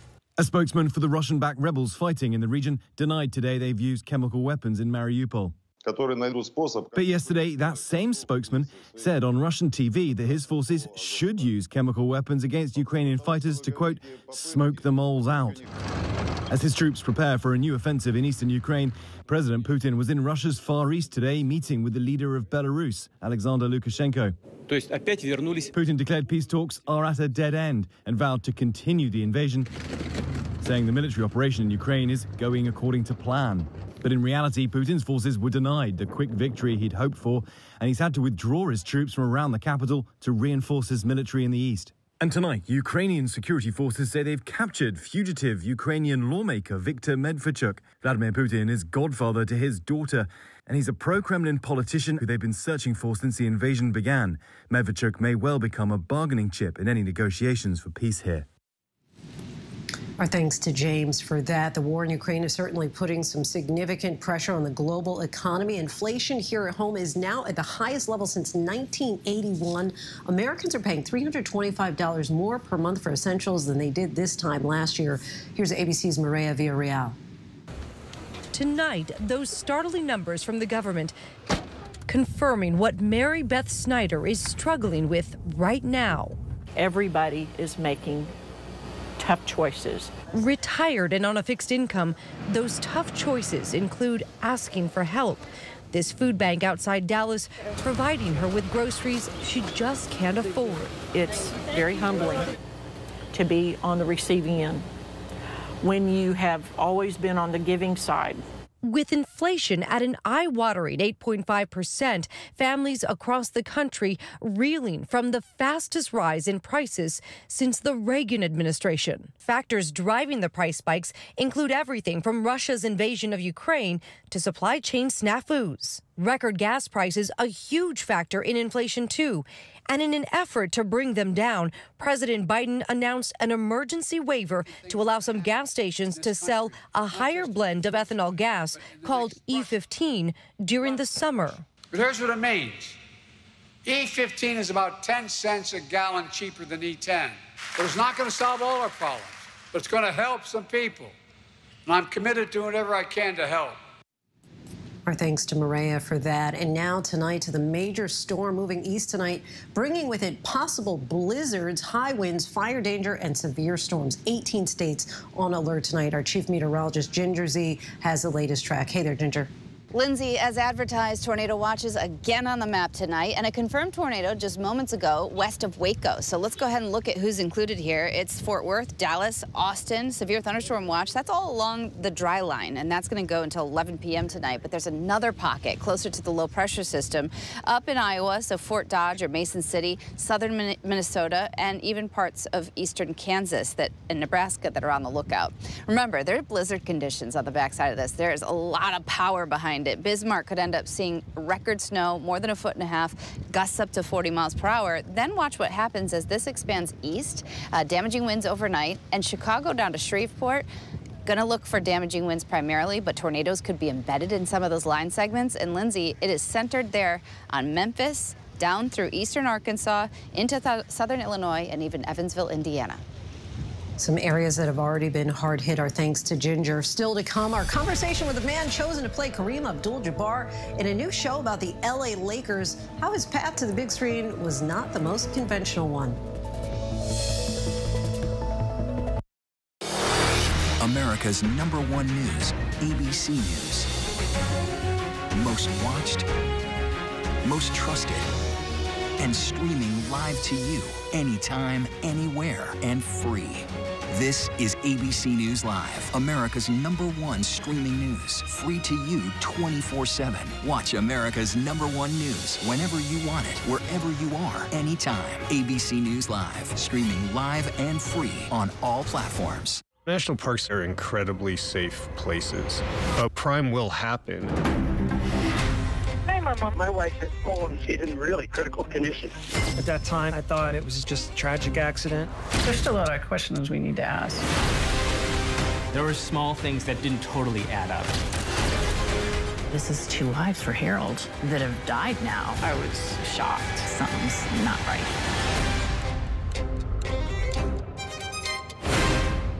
Christopher Steele. The guy who picked a fight with 2 presidents, and he's lived to tell the tale. That now infamous dossier. Supposedly a tape showing prostitutes hired by Donald Trump urinating on a bed, and would be quite a tape if it in fact existed. I said take out the PP tape. It quickly became a question of how much of this was accurate. This is the stuff of movies. A lot of this is the stuff of movies. Story of epic proportions. Phony stuff. It's a bunch of crap. It changed history. It was an extraordinary story. A computer salesman was supposed to report to prison to begin a 17-year sentence. They let him turn himself into jail with no escort. No one thought he would run.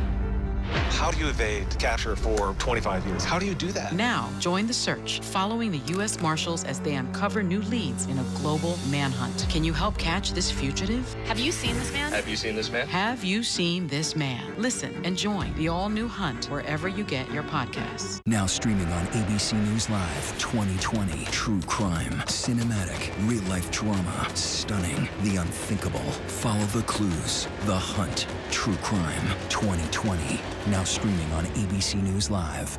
Take America's #1 news with you anywhere you go, anytime, free. Download the ABC News app now. Breaking news, exclusives, 24/7. There for you with one touch. The ABC News app. Download it now. Welcome back. We're tracking several headlines around the world. In Sri Lanka, protests in response to crippling shortages of fuel, medical supplies, and other imported goods continue to grow. Today, the governor of its central bank announced it will temporarily suspend foreign debt payments in an effort to avoid a hard default. Sri Lanka is due to start talks with the IMF on a loan program next week. British Prime Minister Boris Johnson has been fined for holding parties at his residence and other government buildings during the COVID-19 lockdown. He is the first sitting prime minister in the UK's history to break the law while in office. And in Colombia, the National Police are showing off more than 1,000 rare and exotic animals they saved from the black market. The sting was carried out in coordination with the U.S. Fish and Wildlife Service in an effort to stop the trade of illegal pets. Police arrested 21 people and seized more than $1 million worth of ocelots, turtles, snakes, and other animals. Now to the new series, Winning Time, The Rise of the Lakers Dynasty. The show is set in the early 1980s and is a story of businessman Jerry Buss, who bought the failing LA Lakers and turned the team into the hottest ticket in town and eventually into NBA champions. The team was led by veteran superstar Kareem Abdul-Jabbar, who's seemingly unimpressed by the Lakers' #1 draft pick, rookie Irvin Magic Johnson. Let's take a look. You talking about him like he the boogeyman. What's up, Cal? Like this dashiki. I take a glass of orange juice with my morning paper. Separated out by section. News first, arts and leisure, sports last. Have it at my door at 6. So who did director Adam McKay pick to play the legendary Kareem Abdul-Jabbar? Dr. Solomon Hughes, Ph.D., a former college and pro basketball player who had given up the game years ago for the halls of academia. Dr. Hughes, Solomon, he joins us now. Welcome to the show. Thank you for having me. So you have a master's degree, a Ph.D., and you were teaching at Stanford and Duke and had no professional acting experience. How did you end up landing this starring role as Kareem Abdul-Jabbar? the grace of God. No, I mean, you know, honestly, I've always had an interest in this space. You know, I grew up as someone who was a huge fan of film, TV, and theater. And I actually went so far as right after I graduated from college, came down to LA and tried to explore the space. And so, you know, when the audition came my way, I tell people I was just thrilled to get an opportunity to put myself out there and get some feedback. So did you have an agent then at the time, kind of looking at some opportunities for you in the acting realm? No. What I was doing was so up until that point, I was like literally checking on Craigslist to see if there were like local auditions for shorts, just because, again, I'm a huge fan of film and TV. It's really impacted who I am personally. And so just look, you know, I was eager, I was curious, but nothing had come my way. And let's talk about your role on Winning Time. You are 6 foot 10 inches tall, resemble Kareem Abdul-Jabbar a bit, and had the basketball moves already. But how did you capture the essence of this iconic athlete and activist who's rather complex? Right. You know, I mean, you know, I grew up in Southern California, and so Kareem has literally always been the center of my basketball universe. And so there was some familiarity there, right? And the other thing is I feel like I've benefited from the fact that he's been pretty generous in how much he's shared about his life, his documentary on HBO, the books that he's written, et cetera, just listening to him as a speaker. We also, you know, I benefit from being in the YouTube era where you can find footage of old interviews, et cetera. And so, but it was fun. It was fun, you know, trying to capture the confidence of arguably one of the greatest, if not the greatest basketball player of all time. That was a little bit of a stretch because when I played the game, I think people would look back. I was a little timid as a basketball player, so really trying to embody the confidence of someone like Kareem was fun. It was challenging, but it was fun. And when you talk about trying to embody the confidence that he had, you were already in your 40s when you had to start getting ready to play him as a pro basketball player on screen. And also master his signature sky hook, which apparently you practiced for several months. Tell us about that.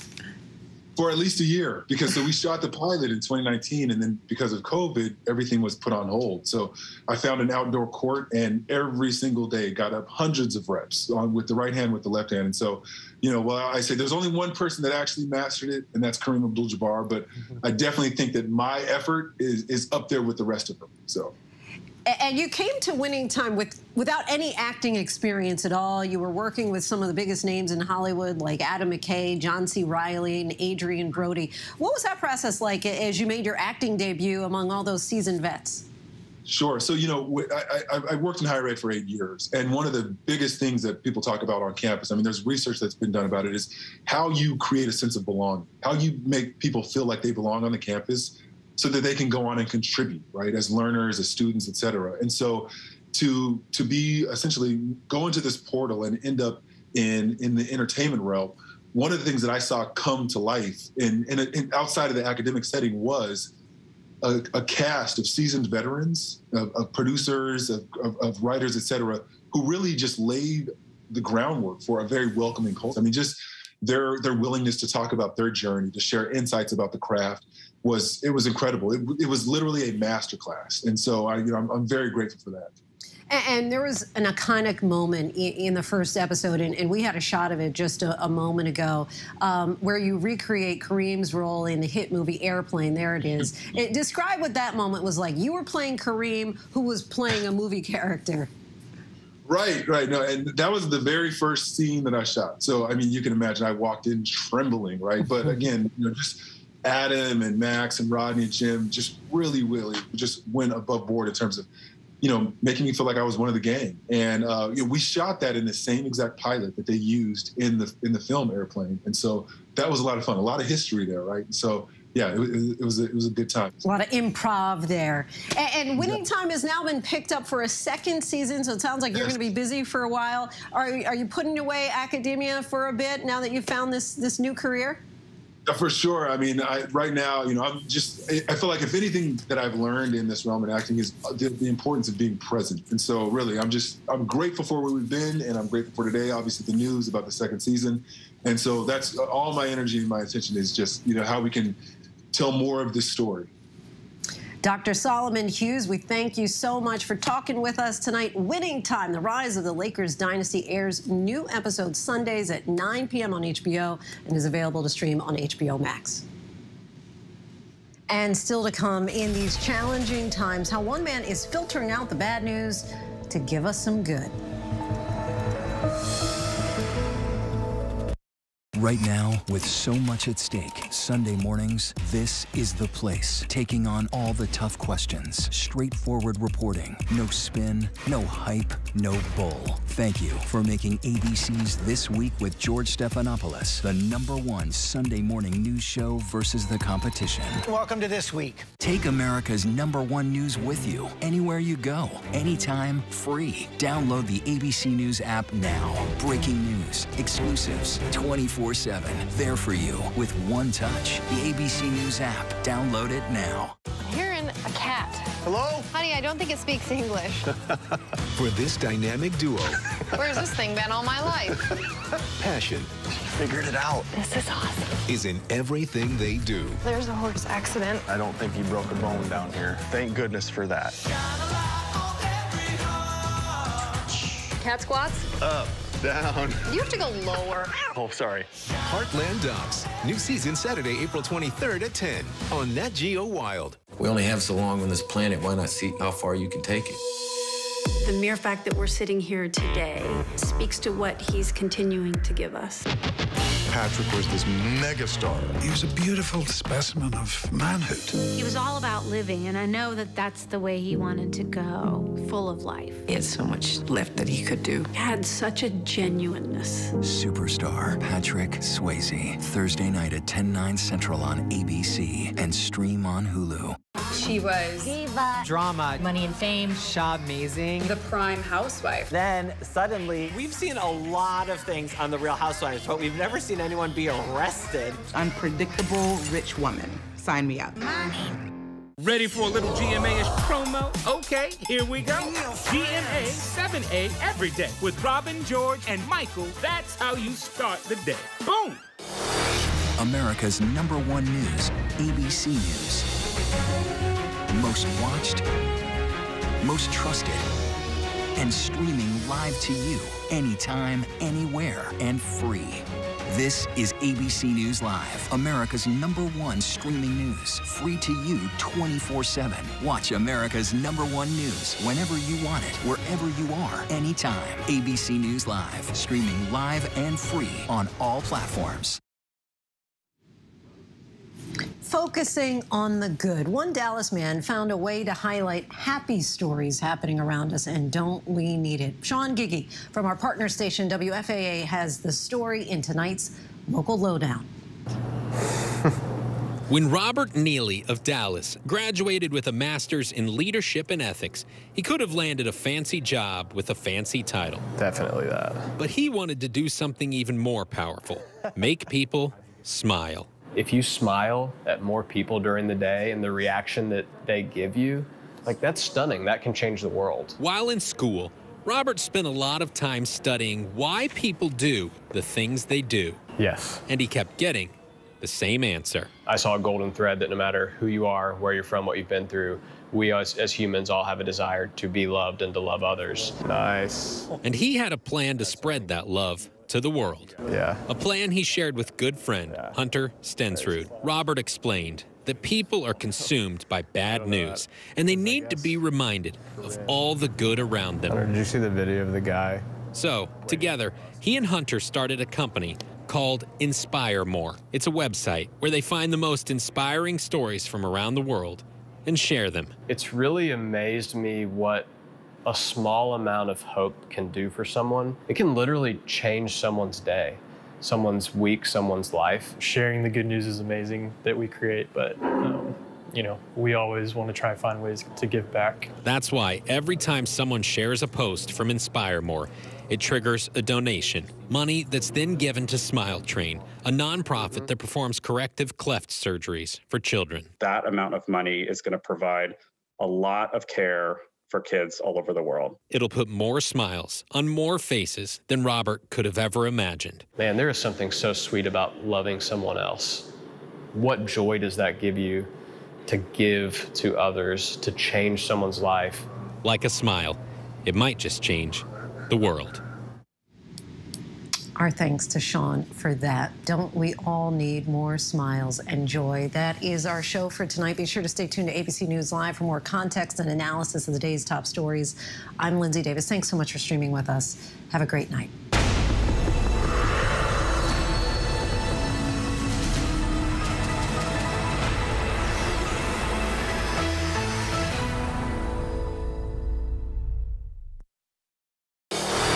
America's #1 news, ABC.